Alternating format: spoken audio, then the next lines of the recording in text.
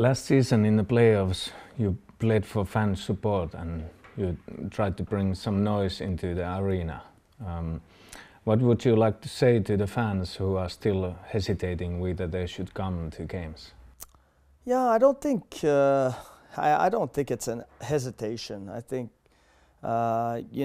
everybody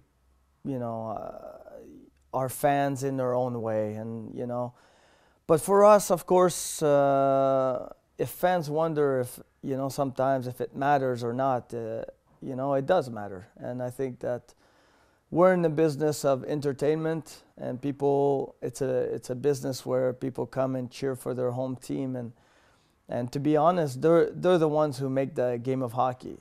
With no fans, there's no hockey, and but when you're playing and there's a great atmosphere, the players feel that, and the players feel that support, and it's a big thing. It's a really big thing. And I said it here when I came here in 2002, and how fans were great to me, and now the last 3 years, the support they've shown and everything through all that. And we've had some bad moments, and I think that if you look around the league, some teams have bad years, some teams have bad moments, and but the fans here, they're still showing their support. And it's to those who do hesitate, well, it does mean a lot when you're here, and it makes a difference, and that's important to us. But of course, we greatly appreciate that support, and to see, because hey, I was a kid one time, and I bugged my dad to go see some hockey games, and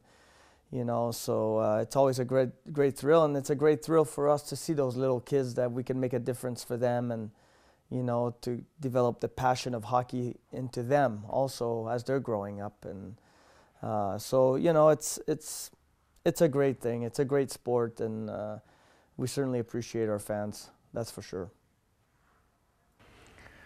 You are the captain of JYP. How would you describe yourself as a leader? Well, I think if I were to describe myself, I would say I'm more, I don't know, I'm a little bit of both. I try to lead by example on the ice and also off the ice, in the locker room. And I try to be a leader for young kids, and try to help them through situations, the learning process. It's not always easy. Not everybody tells you everything, and becoming a pro doesn't come with an instruction book, and you learn that. And just like I learned to become a professional through older guys when I played, and I relied on that a lot. You learn from these guys, how they work, how they come ready every day, how they play, how they approach the game.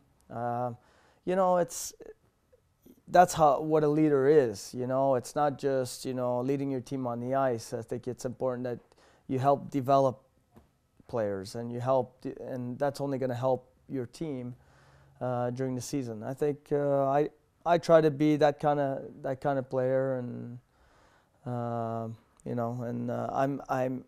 in nature shy person, but I've learned through hockey to become a little bit more open and be a little bit more vocal and stuff like that. So it's helped me a lot to become a leader. Who are the top 3 players in the world right now? In my opinion, I think Sidney Crosby is, of course, the best player in the world right now. He's full of talent. I think that Steven Stamkos is probably the purest goal scorer there is right now in the game of hockey.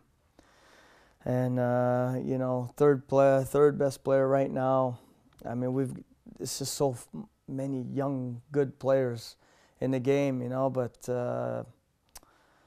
if I look at all around, I mean, I really enjoy that Erik Karlsson and as a defenseman also. If I gave 2 forwards, I'll give 1 defenseman. I think Erik Karlsson is so talented as a defenseman, and it's fun to watch him play. What are your personal goals this season? Personal goals,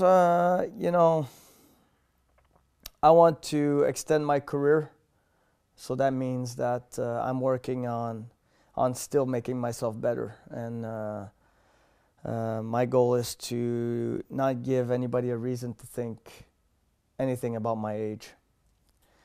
And then another personal goal is just to, of course, help this team as much as I can to win again. And that's something that when we won 2 years ago, that feeling of winning, nothing beats that. So, of course, that's a huge goal.